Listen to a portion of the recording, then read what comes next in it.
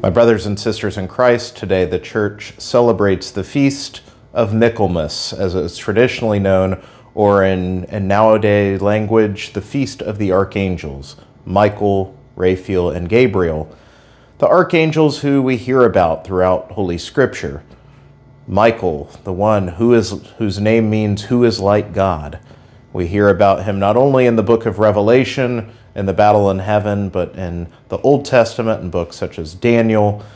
Raphael, who we hear God's remedy, as his name means, and his aid to Tobit in the book with that name, as well as, of course, the Archangel Gabriel, who is God's strength and announces the good news of the coming of the Savior to the Virgin Mary.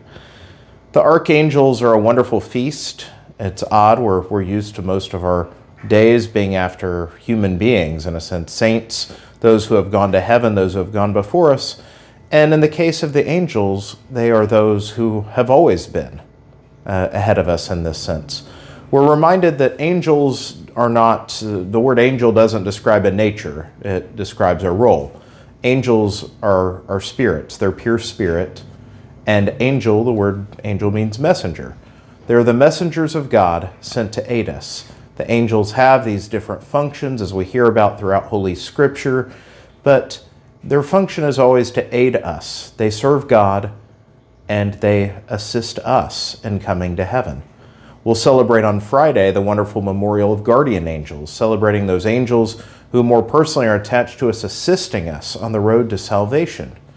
But it's worthwhile to simply acknowledge, to praise the role of the angels in our lives, those messengers of God, those who seek to constantly aid us on our journey, to be the messengers, to speak the very word of God to us, to guide us, not just in grandiose moments, but in the simple, humble moments of life.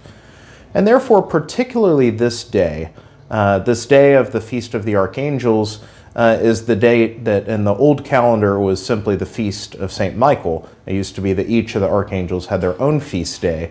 So now they're combined on this day that's dedicated to St. Michael in particular. And it's a good reminder to us. St. Michael is the patron for many people that should be in our thoughts and prayers these days.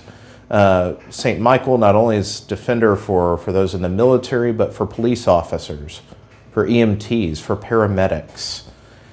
What we would nowadays say is he's the patron of first responders. And in these days, with everything going on, not just COVID-19 and the pandemic, but also so many tensions and stresses about the role of law enforcement in our nation and our community, this is a wonderful opportunity for everyone of goodwill to stop and pray for our first responders, and particularly this day for our police, our peace officers. We pray for, first of all, their safety, but second of all, we pray that they may truly be agents of God's peace, that they may uphold justice, and that they may be agents of goodwill.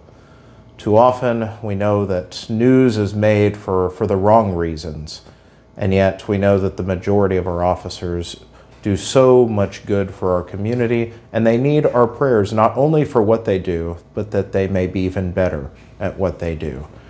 And so the Archdiocese celebrates its Blue Mass every year on the Sunday or the Saturday closest to this Feast of St. Michael.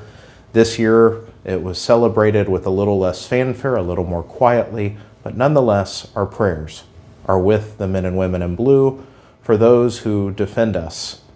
We pray that they may be purified in this role, this commitment they make to defend, to serve, and to protect others, and that they may always do so in the fullness of truth and the light of justice, and defending the peace and the dignity of all peoples. St. Michael the Archangel, St. Gabriel the Archangel, St. Raphael the Archangel, pray for us.